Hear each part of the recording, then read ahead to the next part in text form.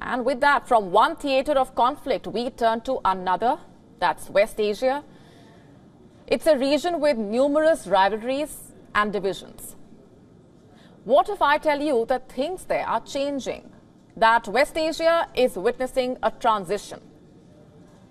Old rivalries are fading in the face of new temptations. Old enemies are becoming friends again. Just to put it simply, the Arab world seems to be uniting for a common cause. And what is their cause, you ask? Countering Western hegemony, standing up to American domination. And to achieve this, they are bolstering their ties and putting decades of differences aside. Just have a look at some recent developments. On Thursday afternoon, something rather unusual happened. The president of Syria, Bashar Al-Assad, landed in Jeddah. What for? To attend the Arab League summit. And this development is significant, to say the least. Assad is attending this summit for the first time since Syria was suspended from the regional body in 2011. That's right. Since then, Assad was shunned by many fellow leaders after his government's violent crackdown on pro-democracy protests triggered a civil war, a war in which 500,000 people were apparently killed. Listen to this. In view of the Syrian government's failure to carry out in its entirety and immediately the Arab League's initiative that was signed at the foreign ministerial level meeting on the 2nd of November 2011, we announced the suspension of the participation of the Syrian delegation in meetings of the Arab League Council and all of the agencies associated as of November 16th. But this month, Syria was readmitted after states which had backed the opposition accepted that Assad's grip on power was secure. And this includes the summit's host, Saudi Arabia. Have a look at these images. They show Assad arriving at that summit and being greeted by the Saudi Crown Prince Mohammed bin Salman. The two were seen hugging with huge smiles on their faces. After which, they proceeded for a photo op.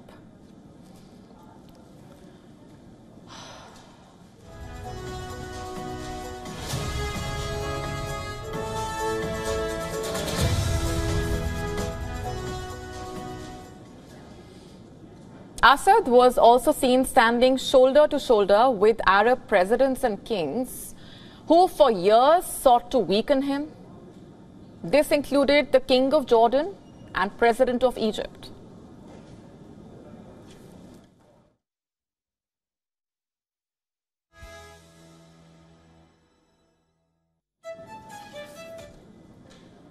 Now remember, this visit comes shortly after Assad visited the UAE. In March this year, he went to Abu Dhabi on Sunday and met his counterpart, Sheikh Mohammed bin Zayed Al Nahyan. And this was Assad's second trip to the UAE in as many years. Interestingly, this one came right after a visit to Oman last month. So that's 3 countries in 3 months, and all 3 were once Syria's enemies.